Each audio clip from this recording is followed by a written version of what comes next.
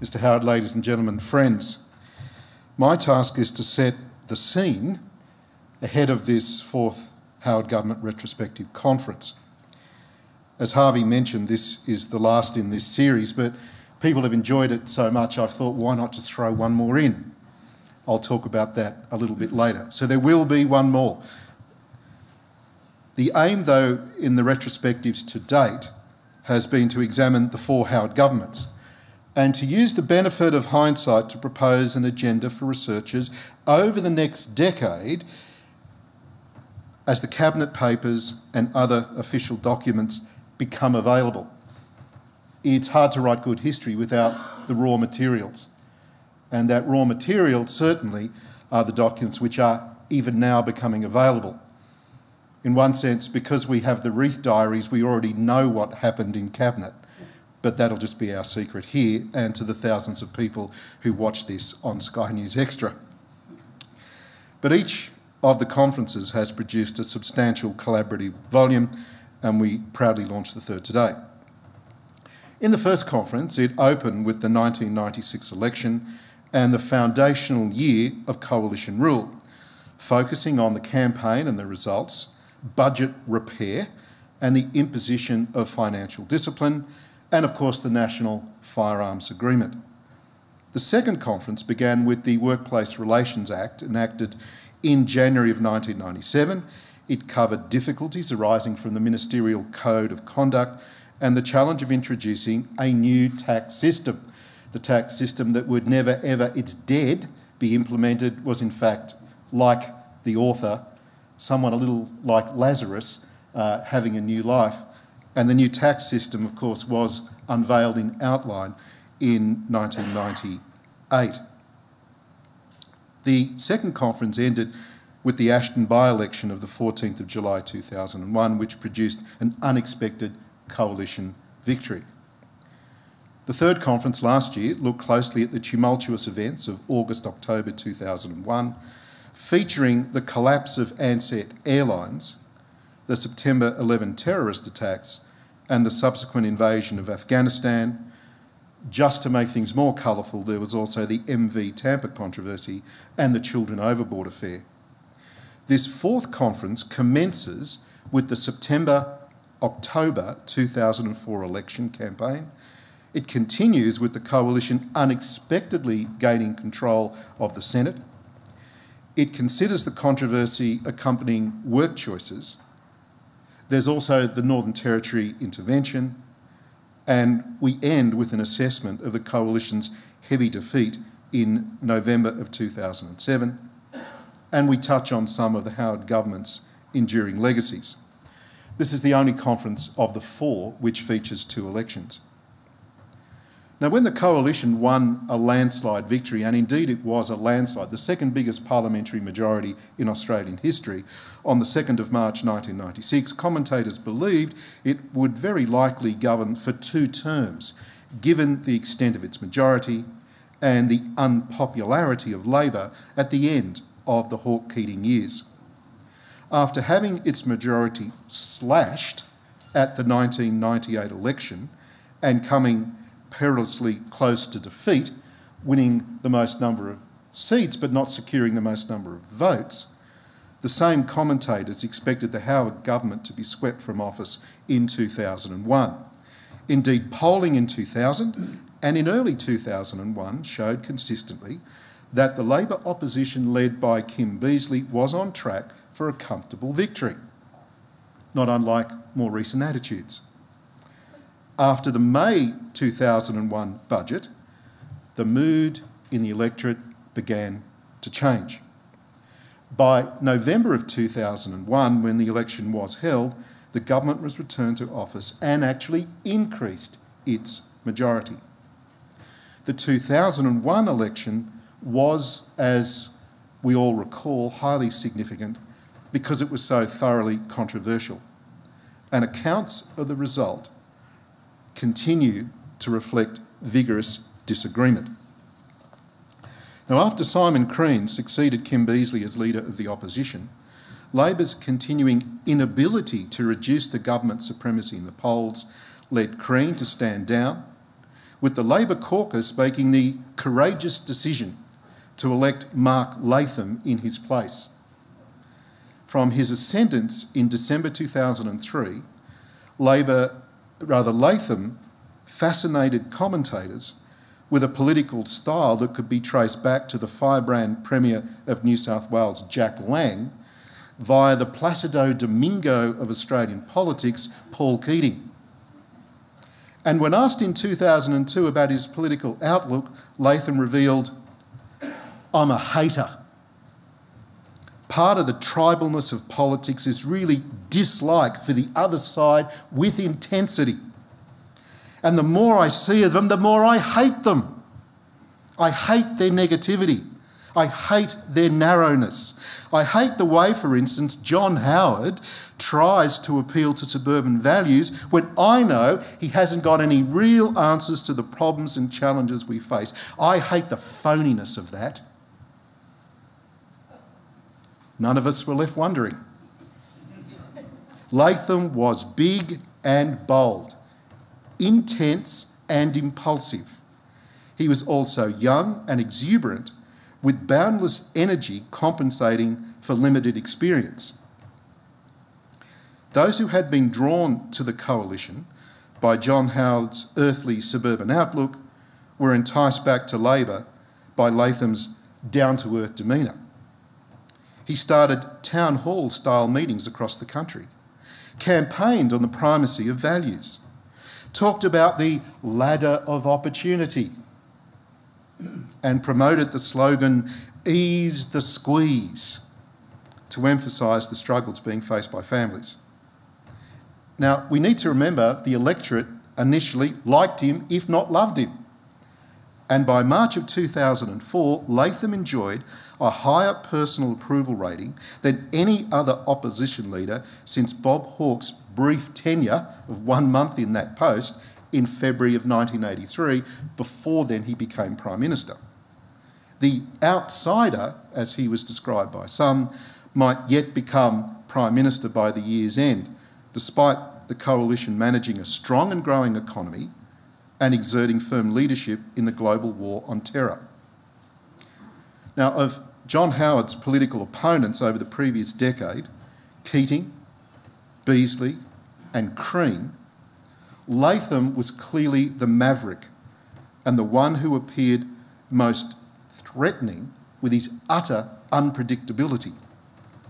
For instance, on the 10th of February 2004, he wrong-footed the government on superannuation entitlements for federal politicians, a matter that was mentioned periodically in the Parliament but largely overlooked by the press and the people.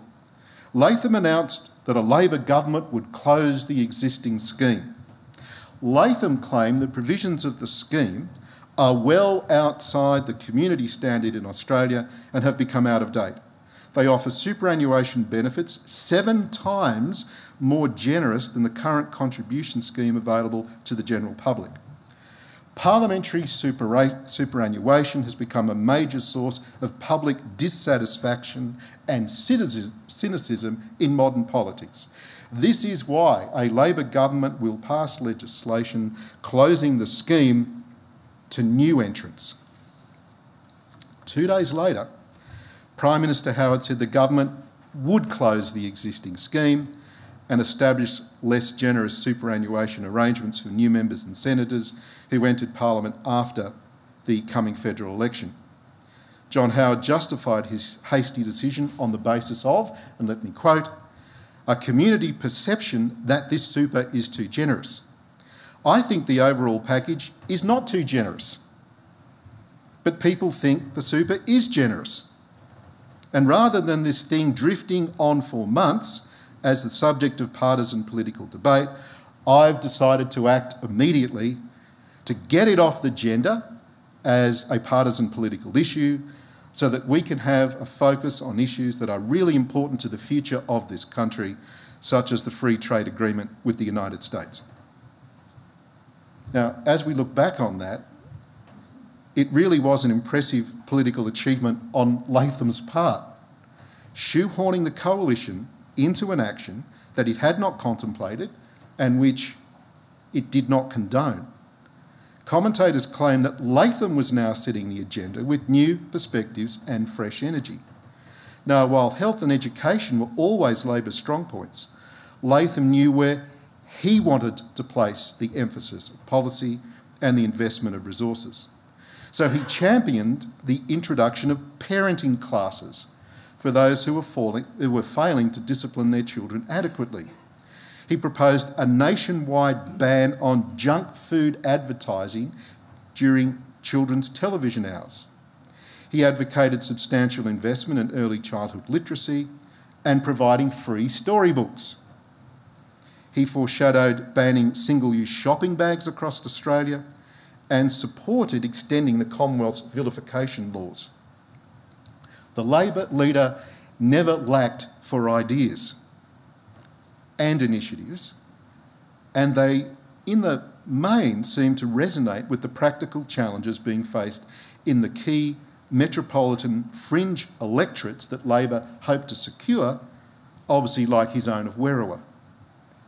Latham was personally less committed and politically less convincing when it came to showing leadership in the external portfolios of international trade, foreign affairs and national defence. In fact, he started badly, and in my view, he never really recovered. In March 2004, a year after the invasion of Iraq had failed to uncover any weapons of mass destruction, Latham sparked controversy by committing a Labor government to withdrawing Australian troops from the Middle East by Christmas 2004.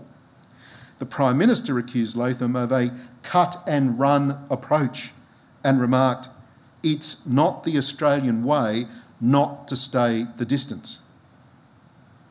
Now, the polls showed that Labor lost support over Latham's stance. Support, though, which rebounded after the Abu Ghraib detainee abuse scandal made world headlines. But Latham's confrontational style left little room for diplomacy. In 2003, he claimed George Bush was, and I quote, "the most incompetent and dangerous American president in living memory."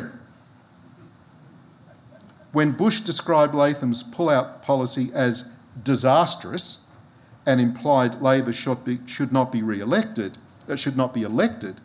Latham told Bush and his administration to stay out of Australian domestic politics. Really, it was quite messy on all sides.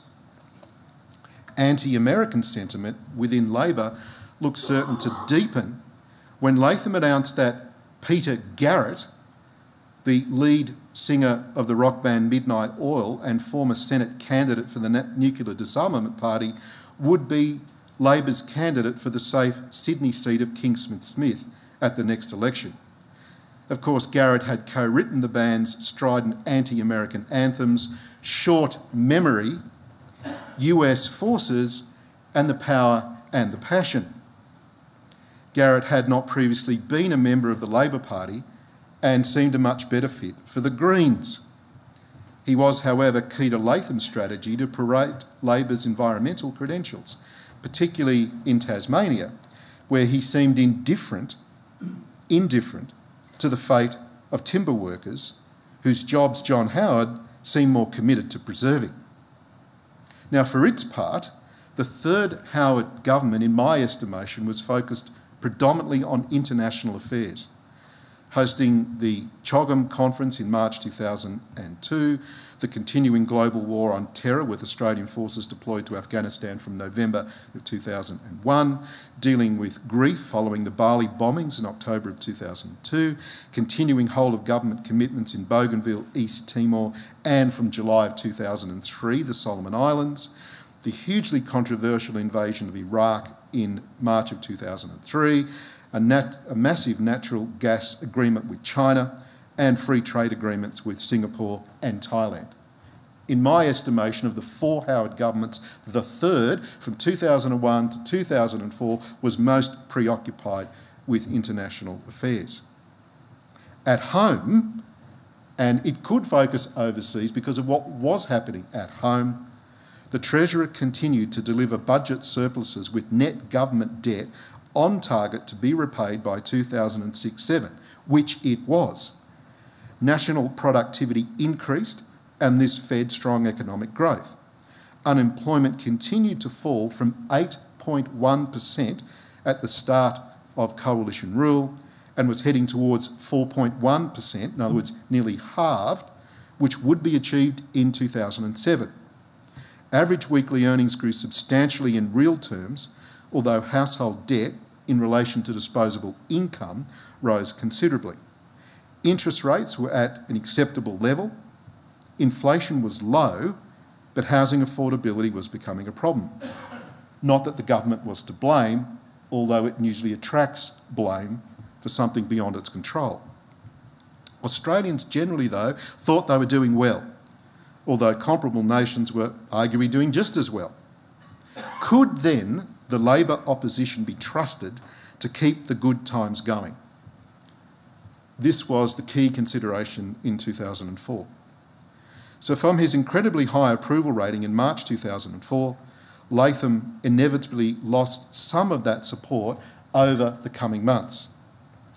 By August, there were rumours that John Howard would call a slightly early election, although by mid-August, 3 opinion polls showed that Labor was again in front.